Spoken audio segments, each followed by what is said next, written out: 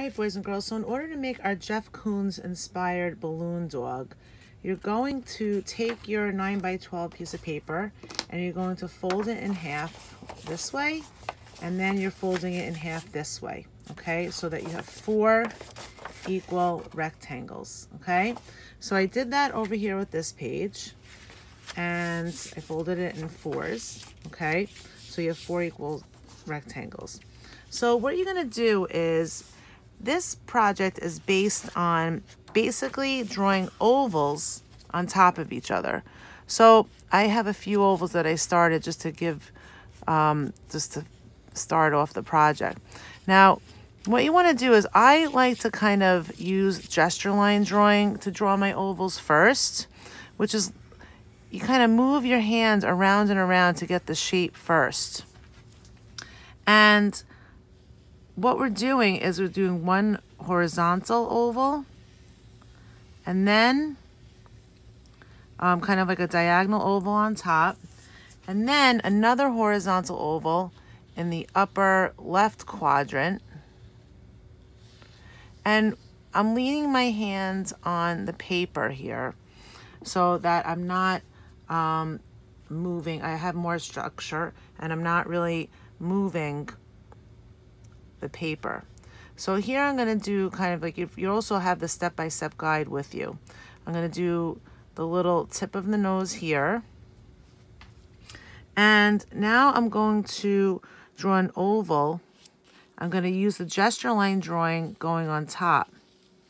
Then, after we're done erasing some of the lines to create the balloon dog shape, we're going to use a contour line to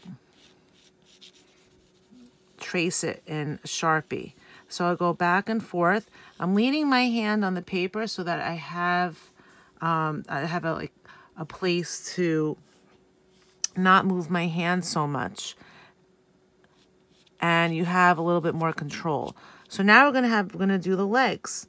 We're gonna do the 2 front legs, and we're going to do like kind of like a gesture drawing here. Gesture around and around. And then we're going to just add a similar shape, but not so big, because we're going to do the leg that we can't see, the right leg.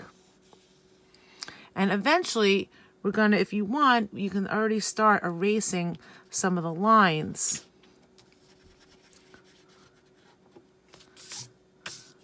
So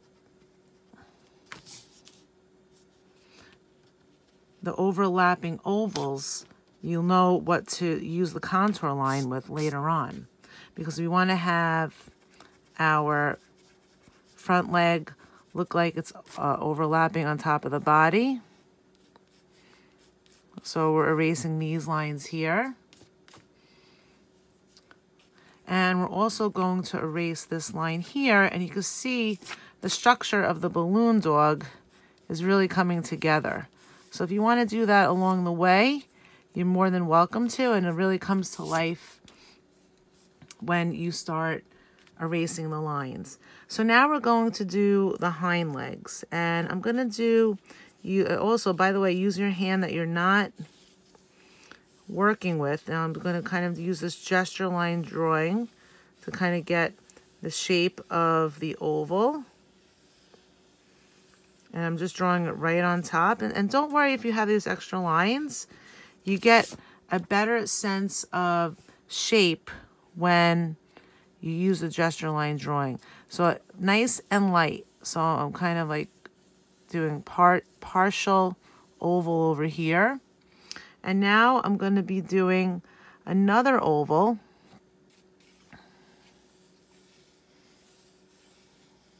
On top of the body. And lastly, we're going to do the tail. So don't forget that you're going to want to erase the lines inside your oval. And this is the beginning of our balloon dog.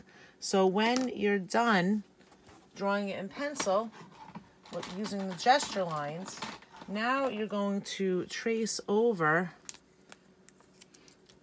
all of your ovals, and you want to definitely have your lines erased before you do the tracing, because you want to make sure that you have the proper placement of ovals, what's going to be on top and what's going to be underneath. So it doesn't matter which order you trace.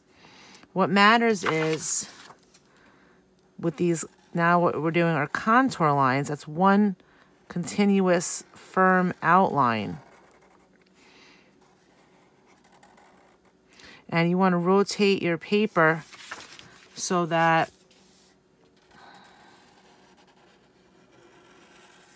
you have easy access for doing your contour line with the Sharpie.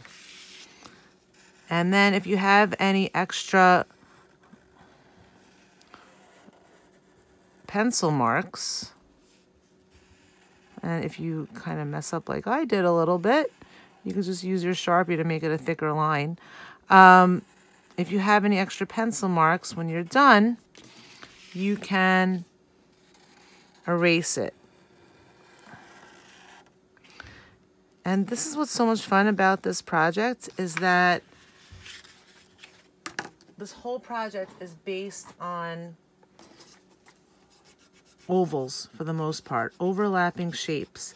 And when you're drawing animals or objects in general, everything is based on